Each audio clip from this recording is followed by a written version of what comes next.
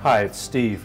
Today we're going to show you how to change the solenoid and arm assembly on your refrigerator, and it's a really easy job. All we're going to need is a Phillips screwdriver, a 1/4" nut driver, a pair of needle nose pliers, a small ball peen hammer, and a 1/8 punch. Let me show you how we do it. Now before we begin this repair, the first thing we'll need to do is to disconnect power to the refrigerator. So locate the cord and unplug it. And next we're going to open the freezer door. We'll lift up on the ice bin and auger assembly, remove that, we'll set that aside.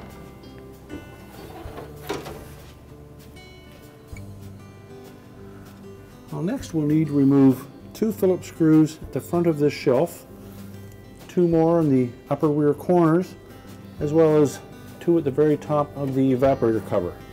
So we'll start with those ones first.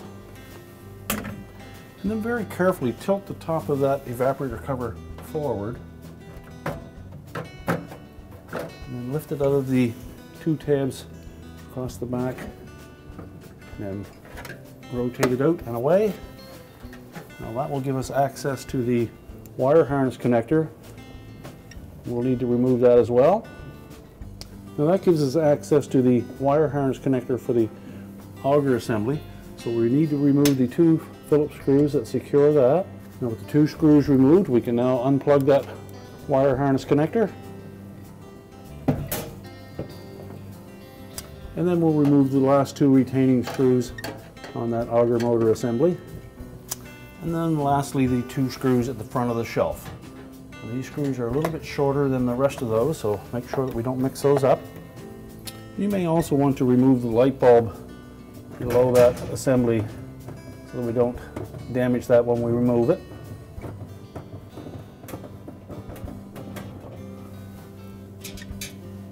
And then carefully lift that assembly up, pull it out from underneath the ice maker, and then we'll set that on a suitable work surface where we can replace the solenoid assembly. Next we're going to remove the 2 wires to that solenoid assembly. So you just grasp those with the needle nose pliers and pull them off.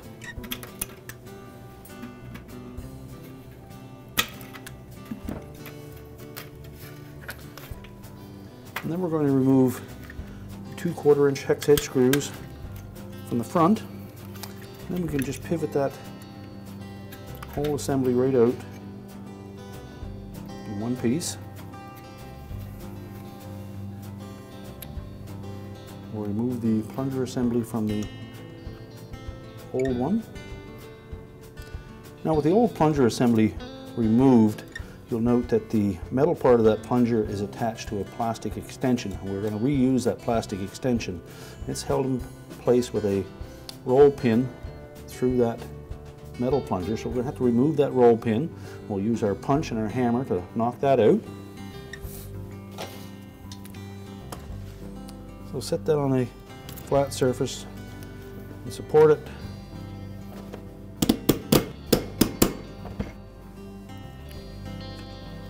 And once you've got that most of the way through, you should be able to pull it out with the pliers. And then just remove the punch.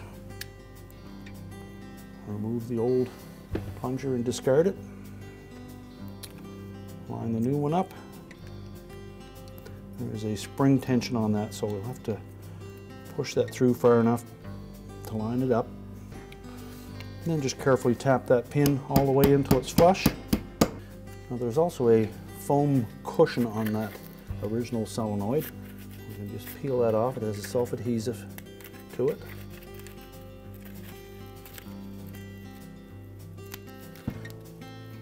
And if the adhesive is damaged, just take some double-faced tape or apply a little glue to that, and we'll attach it to the new solenoid. We'll set the plunger in place. Now before we install that, we'll want to make sure that the threads for the screws are cut into the new solenoid. So just take that and run those screws in and out of that. It'll make it easier to install it once we get it in place. So take the plastic portion of that plunger, put the 2 pins on either end, and line that up through the slots on that guide, and then rotate it into position. Line up the screw holes, and then tighten those 2 screws.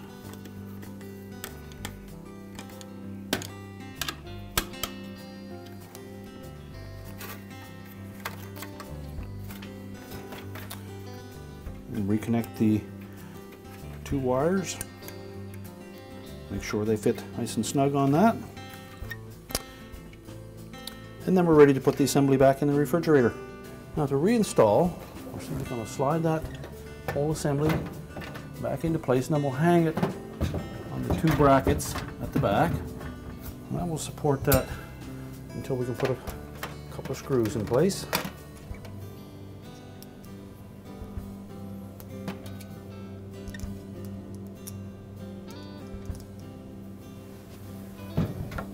Remember to reconnect the wire harness.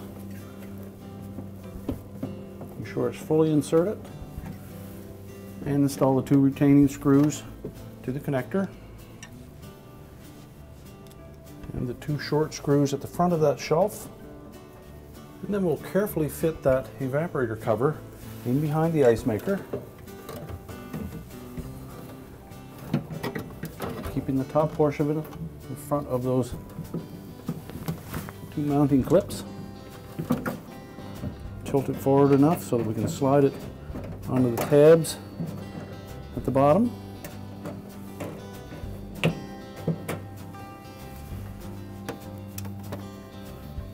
And install the 2 retaining screws.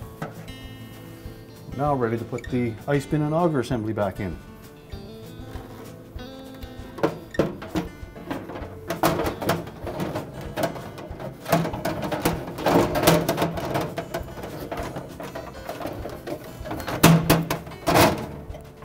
It's pushed all the way back and is latched across the front. We'll reinstall the light bulb if you removed it.